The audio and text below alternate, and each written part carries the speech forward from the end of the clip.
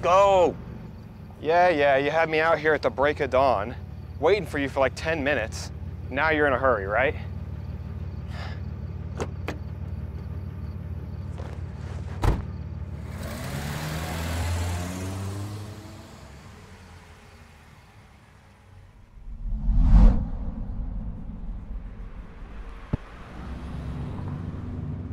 So then I say, when it's lunchtime, I clock out and I go to lunch. I don't care.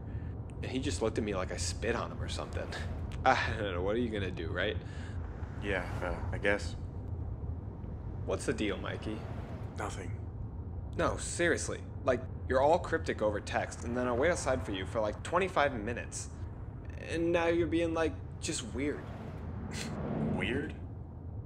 Yeah, you're not exactly contributing to the conversation here. You're being even more quiet than normal. What do you want me to say, Patty? A question. Friends ask questions. How's your family? Or you could start with what we're doing or where we're going, something like that, right? Oh my God, you see how annoying you are, right? Look, I asked you because I trusted you. More than anyone else. Not gonna get that? Well, this seems serious. With you being all spooky and stuff. I need you to be in the dark for this one. I need you to have my back.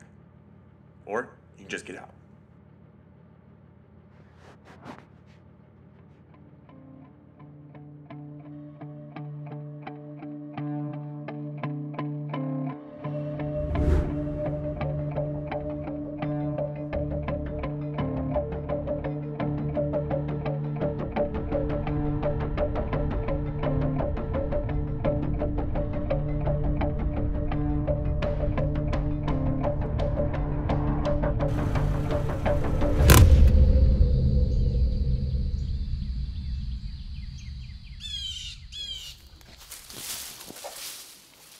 So, I've been playing along, right?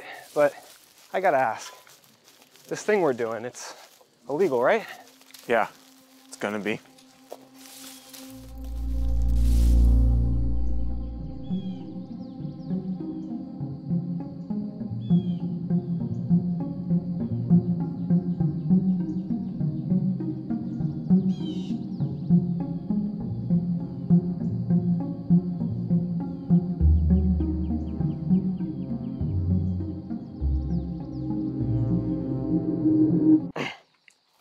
So, how's Sarah? Really? You're gonna bring her up right now?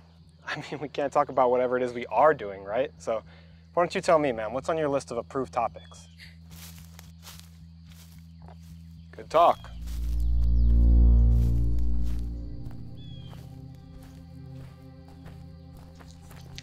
It feels like I'm trying to hold on to her and she's already let go, and I don't know what to do. Mikey, you're a good guy. I'm sure whatever you're trying to do is the right thing, man.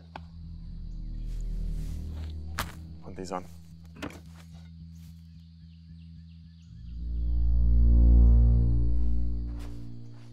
Could you grab these gloves in a smaller size? This is the spot. Finally! You want to go out to eat after this? Mikey!